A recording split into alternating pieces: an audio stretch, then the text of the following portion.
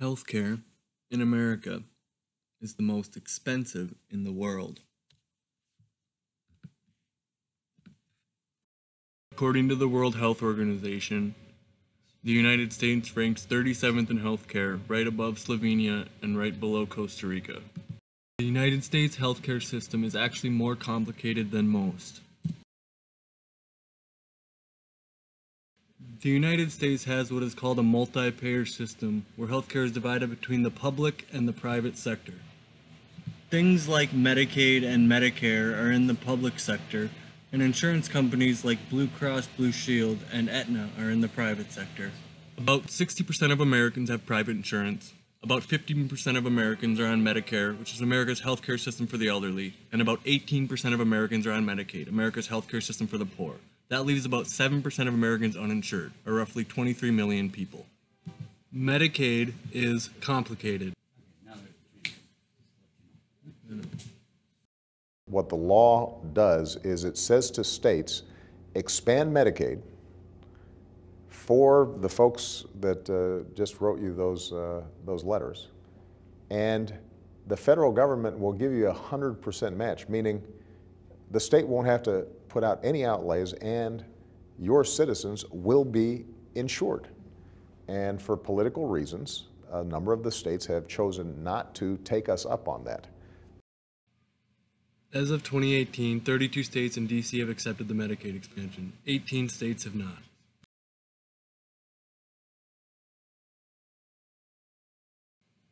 "100% of the Medicaid expansion was covered by the federal government until January 1st, 2018. After that, the federal government covered 90% of the costs, leaving the rest to the states. The limit a person can make to receive the Medicaid expansion is $16,882, or the federal poverty level. States that haven't expanded Medicaid have less access to care.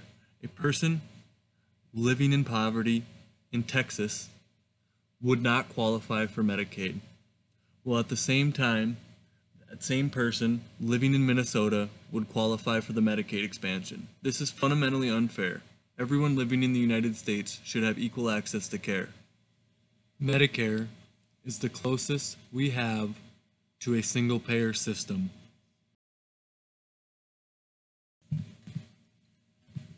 Single-payer is a system in which a single public or quasi-public agency organizes healthcare, but the delivery of care remains largely in private hands. So let's talk a little bit about how Medicare is run. Medicare Part A covers you if you are hospitalized. It's pretty much free if you're over 65, and almost everyone over 65 is eligible for coverage. Medicare Part B covers outpatient services, sometimes deferred by people who still get insurance from their jobs, and has a pretty low deductible. And coinsurance is 20%. Medicare Part C, aka Medicare Advantage, is an opportunity for private companies to offer Medicare-like benefits to consumers as an alternative, and if they can do it cheaper than the government, they get to keep the profits. Medicare Part D contains the prescription drug plans designed and run by the private insurance companies, though it is approved and paid for by the federal government. Beneficiaries get to choose the plan that best suits them. The cost of Medicare in 2018 was $539 billion. The cost of Medicaid in 2018 was $499 billion. That leaves a total health spending of $1.1 trillion. Remember that for later. There is a central problem with health insurance when CEOs of these companies can make millions and millions of dollars by denying people health insurance. That is why I want to talk about the flaw of for-profit health insurance.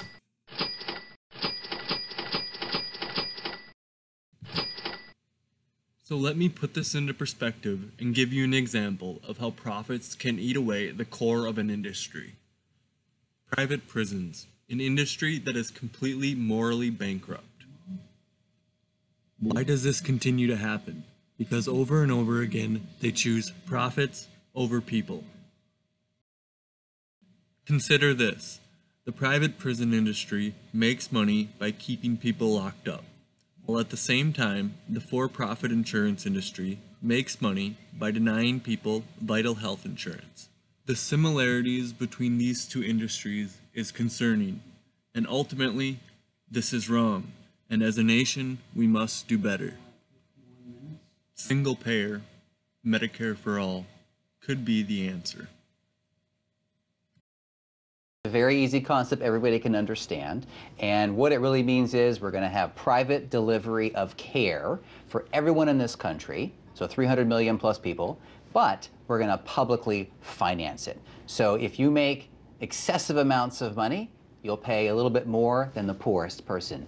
We will all pay, in general, 95% of us, almost all of us, will pay what we pay now or less in single-payer national health insurance, yet we'll have a full range of benefits from the day we're born to the day we die. No copays, no deductibles, and no premiums. I know it sounds too good to be true, but that's what's been happening. We've been lied to, and the truth has been kept from us until very recently now, where people are sort of waking up to the reality of what life should be like in this country for everyone. With our current health spending approaching $1.2 trillion and rising daily, we need a change. A single-payer system has been estimated to cost about $1.3 trillion per year, but would slow the rate of increase and would cover everybody. Life, liberty, and the pursuit of happiness are the main tenets of the Declaration of Independence. These tenets have been fought over by people on the left and the right for decades. I happen to agree with our President Franklin Roosevelt, who laid out his tenets for life and liberty in what is now known as the Second Bill of Rights.